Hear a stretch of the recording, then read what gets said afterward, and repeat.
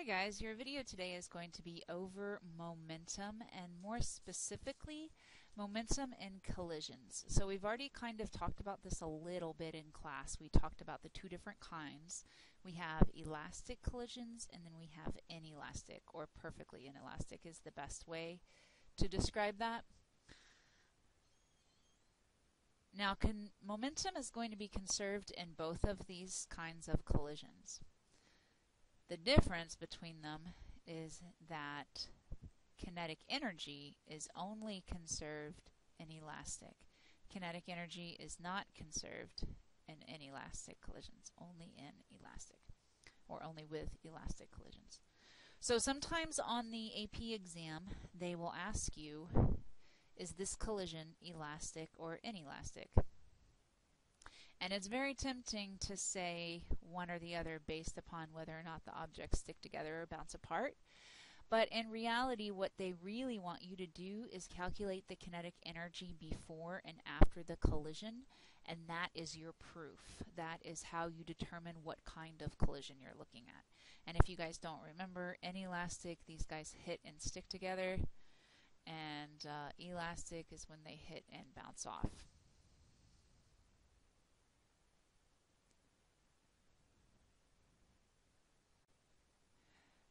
So with elastic collisions, when we are talking about your kinetic energy before and after, we have this expression here.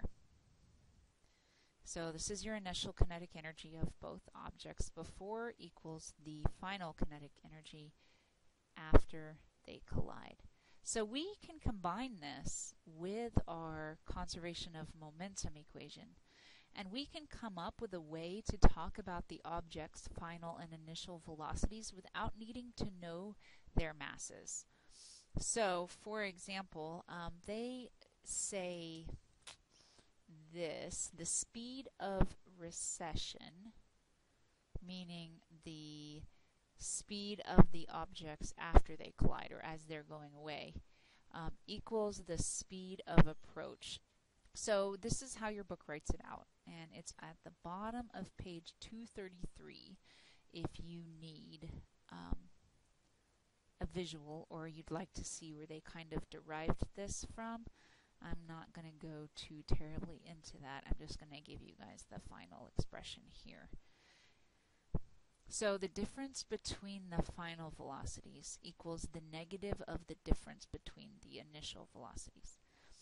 This is a pretty handy-dandy expression to have either programmed into your calculator or just memorized for test day, because it can save you a lot of headache if you understand this relationship with elastic collisions. So just to do an example with you, so let's say we have a 4 kilogram block and it's moving to the right at 6 meters per second, and it's going to collide with a 2 kilogram block moving to the right at 3 meters per second. And I want to know what are their final velocities. So what's the final velocity of this guy and what's the final velocity of this guy?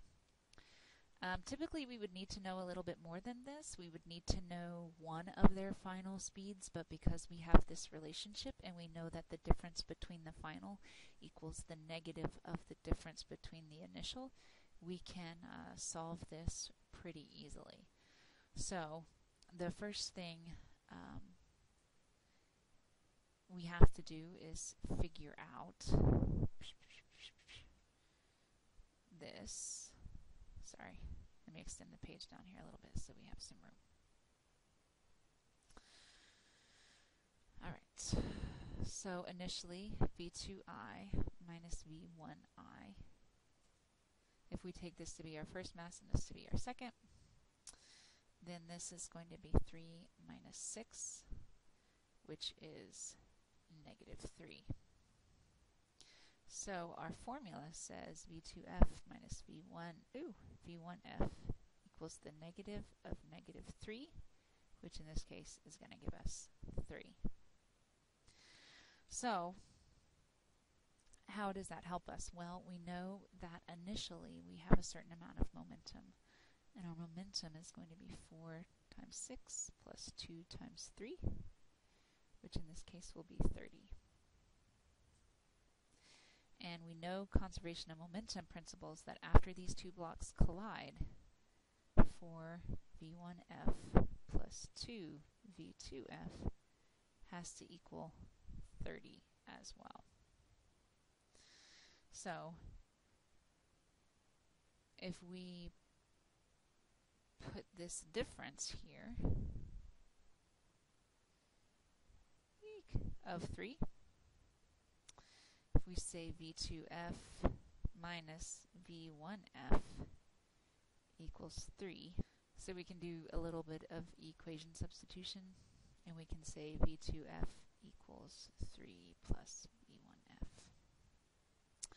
And we can substitute this expression into our first one.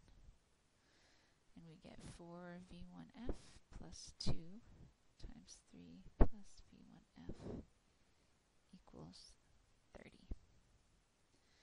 So that's going to be 6 v1f plus 6 equals 30. Subtract 6 from both sides, divide by 6. We get our final speed of our first block to be 4 meters per second. Now once I get 4, I can come up here and plug that into this. And I can figure out that my v2f has to be 7.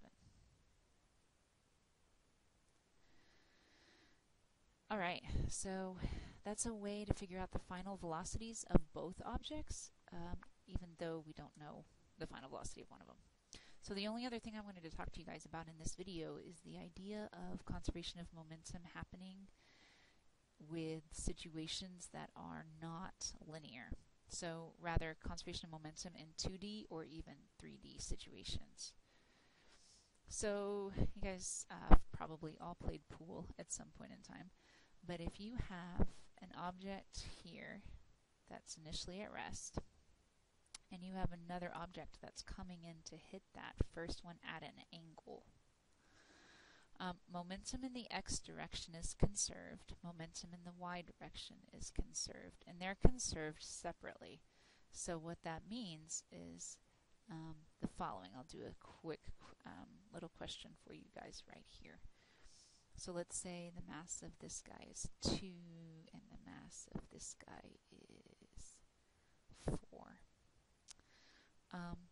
So what that means is that if this object is coming in at an angle, we'll call this 30 degrees, to hit this block, and let's say it's going at 4 meters per second, then that means I would need to calculate its momentum in the x direction, I would need to calculate its momentum in the y direction, and those two values are going to be conserved after the collision. So the momentum in the x direction in this case is going to be 2, because that's his mass, times whatever the x component of its velocity is. So that would be 4 times cosine 30, which is 3.5. So in this case, the momentum in the x direction is 7 kilograms per meters per second, and the momentum in the y direction should be 2 times 2, because that's going to be this side, and this is 3.5, which is going to be 4 kilograms times meters per second. Okay, so now that I know my momentum in the x and the y, if I knew a little bit maybe about what was happening with this block after it collided with this guy, so we can continue this problem on a little bit further and say that after they collide, this ball is going to come up here at an angle of 10 degrees, and let's say it's going to go 2 meters per second. So if I knew the angle at which this block was, or this ball was going to recoil off of this collision, and I knew the angle it was going to make, I could calculate the x and y momentum of this ball and know that that had to equal, or had to add up with the x and y momentum of this ball to be 7 and 4. I'm trying to to see if there's an example in your textbook we can look at as well.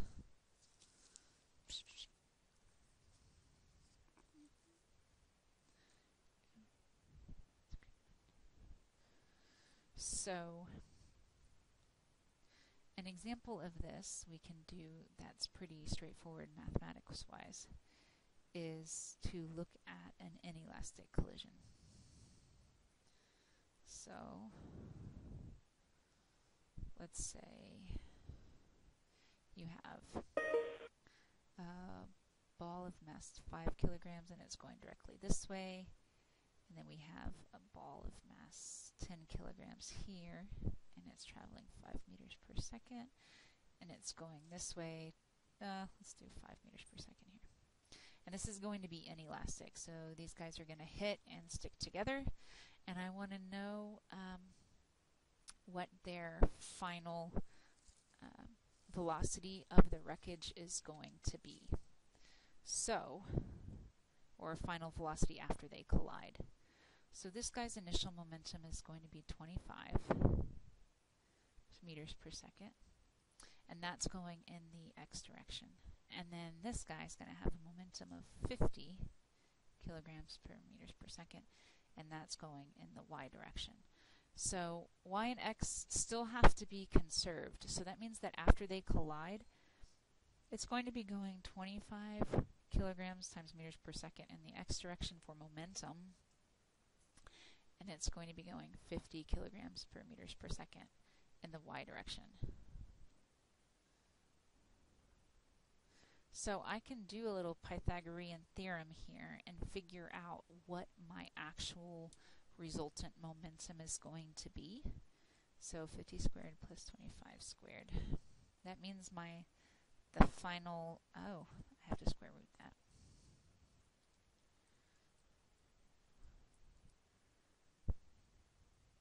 The final momentum is going to be 56 kilograms times meters per second. Now, that just tells me my momentum. It doesn't tell me anything about my velocity. In order to find my final velocity, I would have to take this and divide it by both of those masses added together, because it's an inelastic collision, so they are going to stick together. So the final velocity is 3.7 meters per second. And those are the only examples I want to talk about with you guys today, so see you all tomorrow.